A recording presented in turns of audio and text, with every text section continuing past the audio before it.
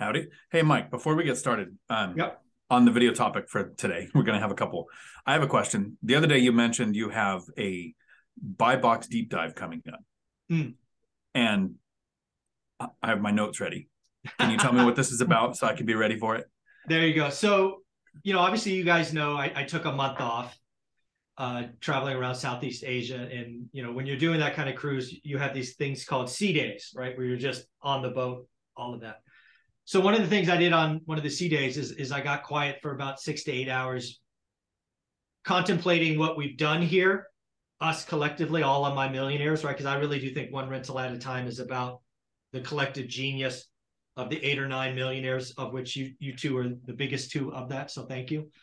But I also thought about the course, the questions, where I could do more, where we can update things. Because as you know, we've added lots of bonus content and things.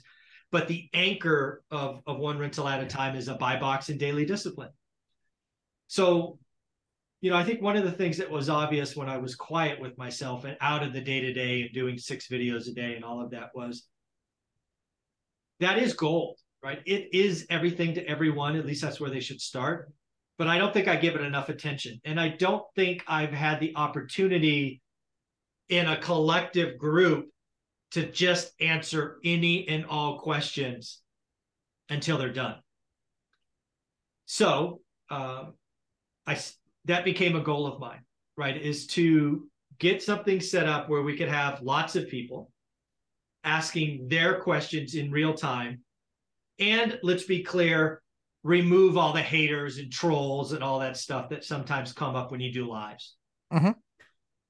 So I've decided to do a 2-hour session online. It's paid. It's, in my opinion, cheap at $47. It's limited at 100. And probably the most important thing I did at the end is I made it a meeting, not a webinar. Why is that important to me? A webinar means I can present out and I can interact with chat, basically. A meeting means I can, if the audience participates with me, give them control and share their spreadsheet. Look at their things. Look at their Realtor or Redfin or whatever they're using to search. So I want to make this hands-on. I want to make this two-way communications, and I want to exhaust buy box questions. My hope is that's 60 to 75 minutes. The reason I made it 2 hours is I want to go to the next step of building the base spreadsheet, because the buy box becomes the frozen thing that's hit every day, but it's the transition of what net changes to the spreadsheet that is interesting. The spreadsheet's important. That's where the lessons are learned. That's where the holes in your education are learned. And, so I'm hoping to hit those two things. And I'm excited. I do things cheaply, right? My course is $390 or $319. It's supposed to be $399. I've been too lazy to change it. It will change soon. But we're going to do this at 47. It will cap out at 100. As of this morning, 29 seats are sold already. I expect it to sell out. But that's kind of why. I mean, Dion, you came to me way back at the beginning because of the buy box. And I'm like, I think we need to go deeper. So that's what I'm trying to do. Let me know if I'm crazy, if I'm missing things, what we should cover. I'd love your guys' feedback. Go ahead, Dion. So I like it. I have two questions. First, what date is it? Oh, it's Sunday, the 26th, I believe. 8 to 10 a.m. Pacific. And how do you sign up? Where do you go for that? So there's an Eventbrite link, which I put in the description. I'll put it in the description. I'll put it on a pin link. But if you go to Eventbrite, just search Michael Zuber or One Rental at a Time. You'll see it there. But yeah, there's an Eventbrite link. Thank you. Cool. I'm looking forward to that. I had a question come up this morning it was a cash on cash question, so I'll be researching that. But what's changed in the buy box between 2019 and 2023? We're in very different worlds now. Sure.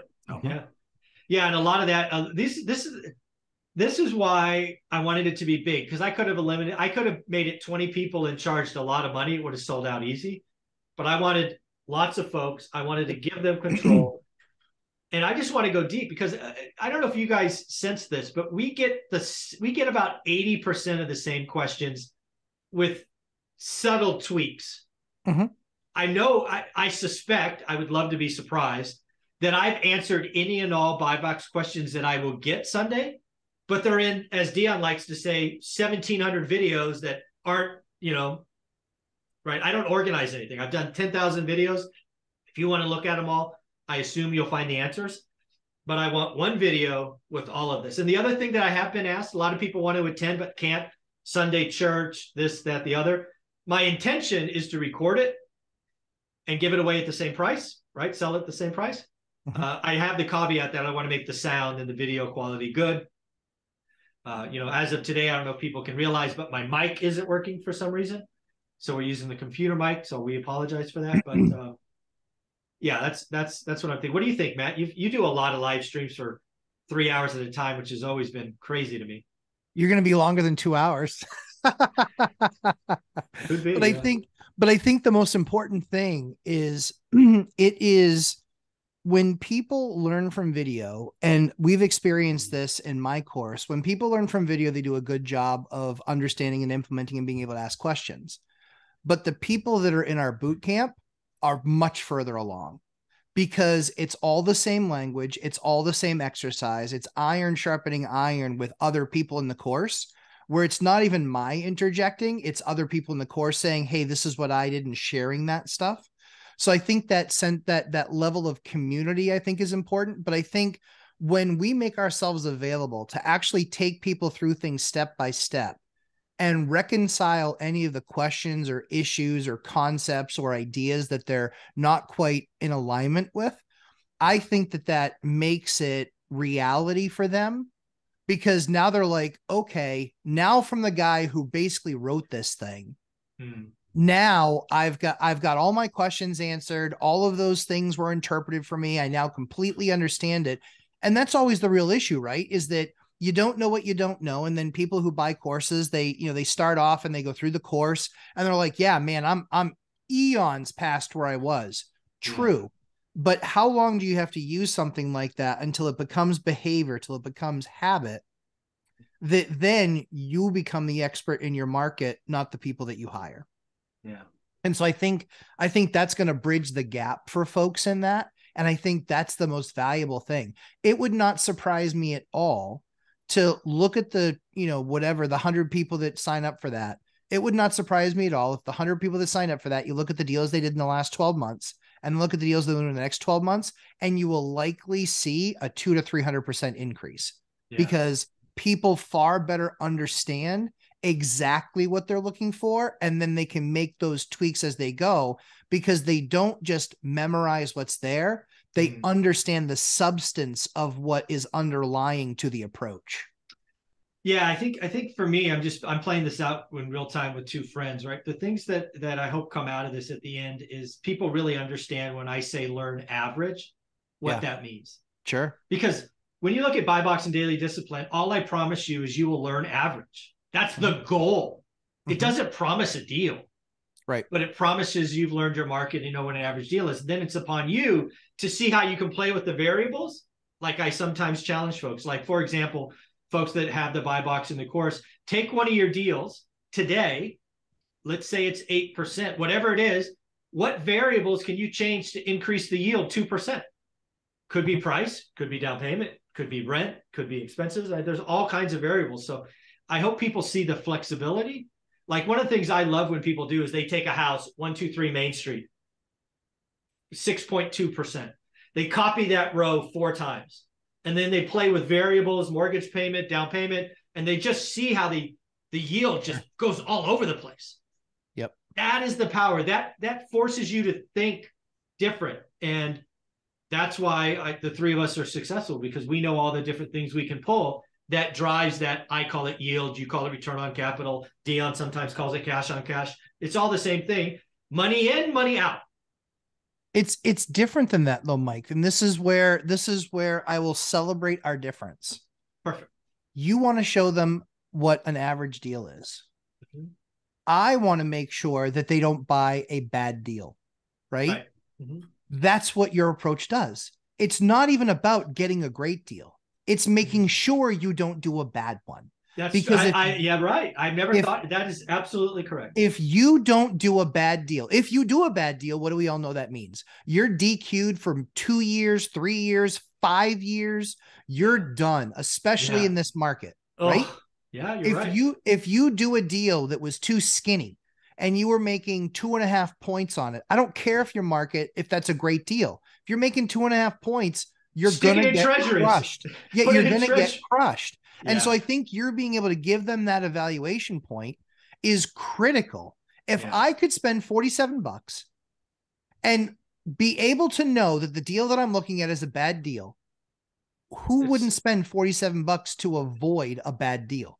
You're right. I've never positioned it that way and should. It's insurance policy. You're absolutely right. I mean, hey, listen, do any of us have car insurance? Yeah, I got a lot of insurance. Right. Do any of us have a jack in our trunk and a spare tire? No. I don't want to ever have to use it, but I sure am happy that it's there. Yeah. And of course, Dion doesn't have one. I bet he doesn't have a spare tire. He would just, My car doesn't come with a spare tire. I don't have one. I'm sure he would just be like, no. If I changed it myself, that wouldn't be lazy. I have to call AAA. I got this thing called AAA and Mercedes-Benz, Super Elite, Gold, blah, blah, blah. But yeah, Mike, I think that people are missing it when they think that this is how to buy a great deal. No, it's going to give you that. This is how you avoid doing a deal that kills you. This is how you avoid doing a deal that you look at it and you go, oh, what a bad experience. Real estate sucks. Landlords are morons. You bought a round deal, dumbass. Yeah. Exactly. It was your fault. You bought a bad deal because you didn't understand how to buy a good one. Oh, that's so good. I had never thought of it that way. I'm always focused on the other side of the coin. But you're always focused on the positive side. I'm negative. There we go. That's why the ham and egg is so good. Dion, you know what? Bring us home. This was your question. I think this is going to be a killer event, not only because I'll help 100 people, but it'll allow me, just like this conversation, to go next level. So that's the why, the how, the when stuff. Well, that's what I like about it. And that's kind of actually why I wanted to ask the question.